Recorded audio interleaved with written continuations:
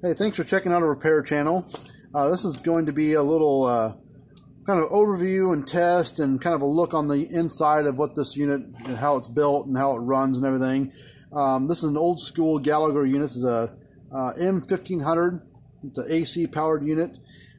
Pretty good unit, real reliable. This is the bigger brother unit of the M800, or old Bev3 was the other model that the M800 looked like. Gallagher also made a MPE2 that looked very similar to this, but it was a brown tan colored case. This is a nice looking unit. It's a purple colored case they used to use on this one.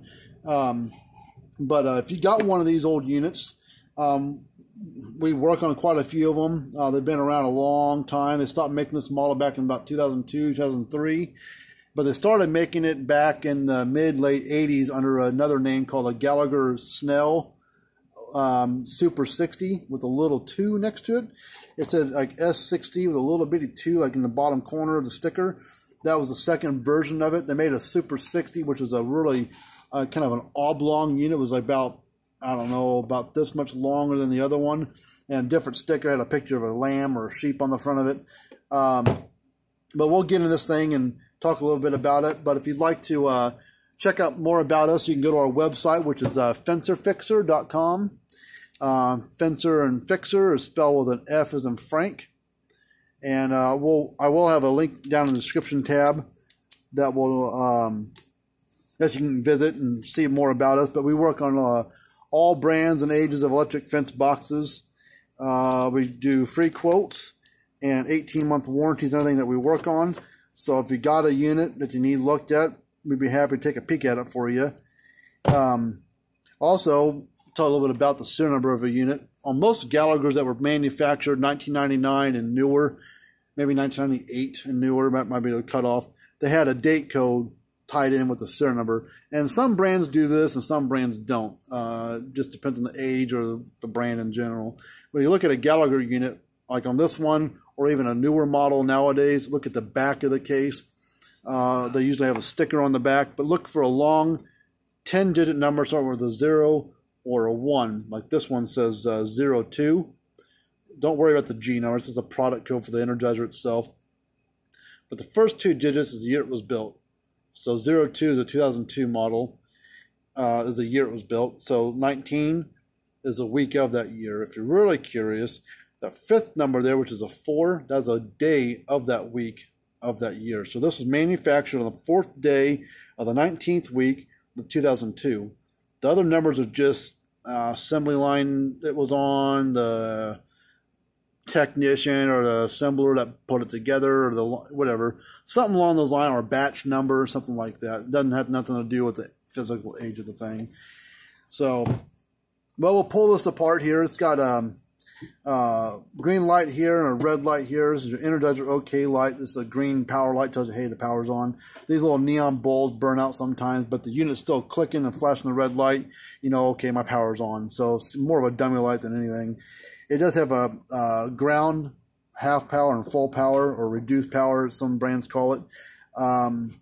You can run a small section of fence off of this, and then the full power is over here. So we'll take it apart real quick.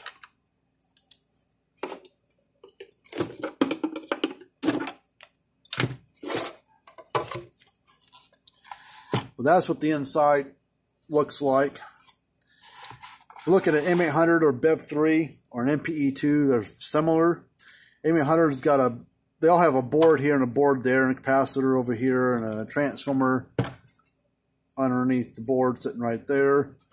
But the M1500 has big old capacitors, which is part of the multiplier circuit to build the charge up for the joules and stuff. And then it also has 2 big capacitors over here. These are both 30 microfarad capacitors. The pulse grade capacitors. So together with them wired in parallel to add it to being 60 microfarads. A Gallagher M800 has old ones had a 30 microfarad, but then they eventually came out with a 40 microfarad to go in the place over here, and it has this one long one runs inside here.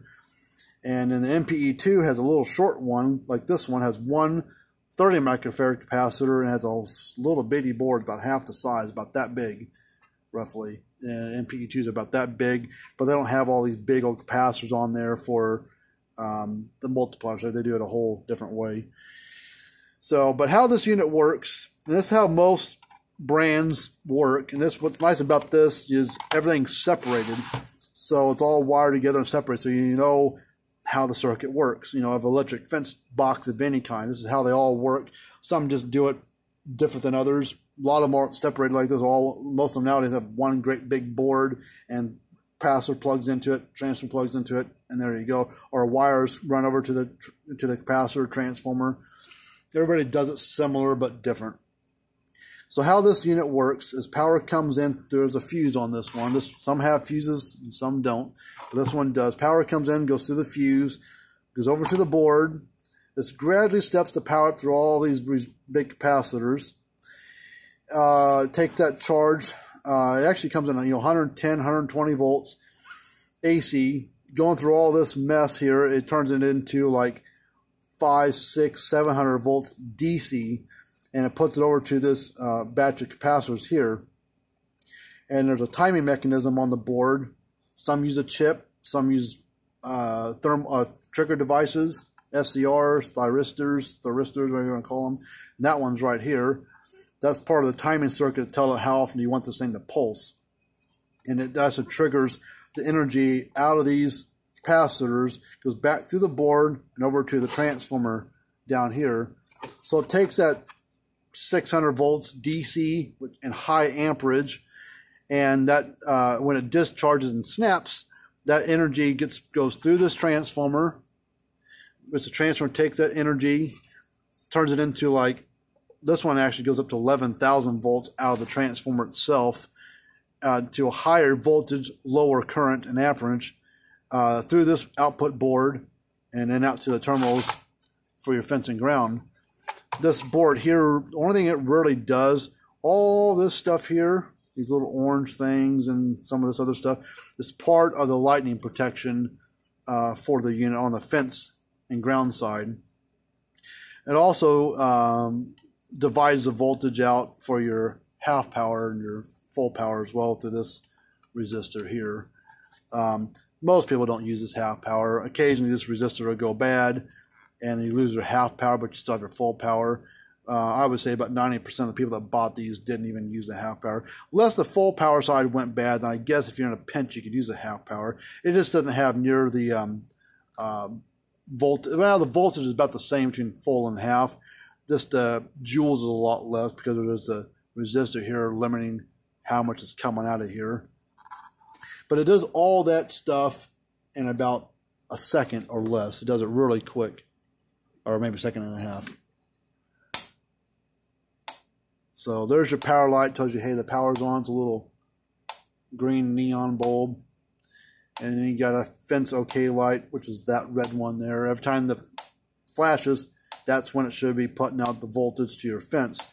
And it takes about 3,000 volts or more to make that light flash. So if you're hooked up to the fence and ground and the light's flashing, typically it means you're good to go. But if for some reason the light goes out, you could be the fence problem where it's dragging it below 3,000 volts, or you've got something wrong with the unit.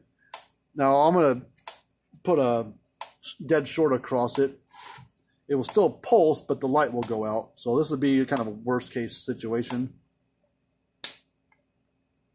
You can see the red light stopped flashing, but the unit's still clicking. So if you go and unplug your unit, disconnect your fence and ground, plug it back in, and the light goes back to flashing, usually that means the fence has got a problem and your Energizer is okay.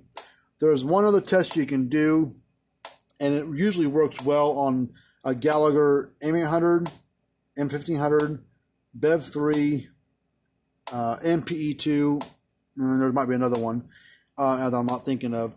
But if you hook up, say the unit's all by itself, looks like it's working fine. If you hook up just the ground system to it and it still shows good, that means your transformer's okay. But if you hook up just your ground and the light goes out and it still clicks, that means you got a bad transformer. I don't know what Gallagher calls it. I call it the ground test is what I call it. And this is about the only brand I really do it on. And it's not like a kind of a last resort test to make sure that the unit's running fine. But that's called the ground test. You hook up just your ground to it, and the unit still shows good. Then it's, something's wrong with the fence. That's the only thing that will drag a unit down, unless one of your capacitors gets weak and maybe there's a little bit of grass on the fence. And if the capacitors get weak, that's what helps keep helps it fight through the problems on the fence. But if one of these starts getting really weak or goes bad, then it doesn't have enough power to power through whatever problem's out there, and the unit gets really weak on its joules. And also these these capacitors get weak up here, or one goes bad, it will actually pulse a little bit faster. As you can tell, this one's pulsing by every 1.5 seconds. Sometimes when one of these gets really, that they start both getting really weak, it'll pulse like every 1 second, or give or take. And that could be a sign of a weak capacitor here on one of these two, or one of these capacitors is bad on the board. So that's another little thing to look at. But we'll put a voltmeter across it.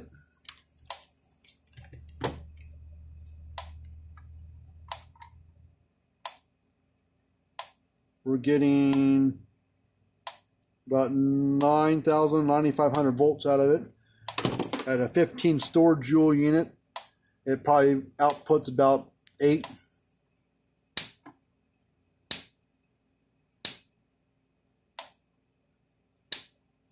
So it has a hell of a shock to it. Nice unit. These are really, really good units. So if you've got one of these things, or if you find one at a farm sale or estate sale or whatever, or your granddad had one, or your dad has one, and they're basically the same, whether they're 20 years old, back in the 80s, or they're made in the early 2000s, late 90s. They're basically all the same. I mean, they've made some changes to the parts, and the boards look a little different over time from a different version or whatever, but they're all, you can still make a 1989 model run like a 2000 model because all the parts are interchangeable. Not all parts for this are available. Output boards can be rebuilt, but they do make new ones. Main boards can be rebuilt, but they do make new ones, and those new main boards are over $100 brand new, probably $150 probably, I'd say, give or take. We can usually fix those for a lot less money. The output boards are about $50, $40, somewhere in that range, brand new, and we can usually repair those for less than half that. Capacitors you can get all day long, and those capacitors that are inside there, other brands use the same capacitor, like Stay Fix and SpeedRite use a very similar capacitor. Cyclops uses a very similar capacitor. So they're not made by, Gallagher doesn't make their own capacitor, they have somebody else make them. But Gallagher does make their own transformers in-house. They build their own boards in-house. They don't have things outsourced to China, and then they get the boards there and they assemble them. They're made by them in-house. Gallagher does a lot of things in-house, like a lot of their insulators, at least their heavy-duty ones, not the standard ones, are made in-house. Their standard ones are probably made in China or Japan. Like, that's where a lot of insulators are made. Those yellow ones, I don't care if it's Zariba, Power Wizard, who it is, they're all made in China. The only ones I know that are made here in the States are Parmac. Parmac makes a lot of their insulators in-house as well. They're cheaper, but they do make them, or at least their wire, their Bay Guard wire, that's made in-house. I've been to the factory and watched them make those braided wire in-house and stuff. So, but hopefully it's helped you on how to understand how an Energizer works, or fence charger works. Like I said, we work on all brands, all ages. Electric fence boxes, you can go to our website there, fenceafixer.com. You do free estimates and an 18-month repair warranty on everything that we work on. We do work on livestock scales and EID tag readers and livestock load bars for weighing cattle and stuff like that. We work on a multitude of brands. I mean, if it's electric fence box, I don't care what it is. The only ones we can't really work on are Patriot stuff because they don't make any parts for them. They're just a throwaway brand, cheapo thing. We have our favorites that we like to work on because of their, well-built stuff.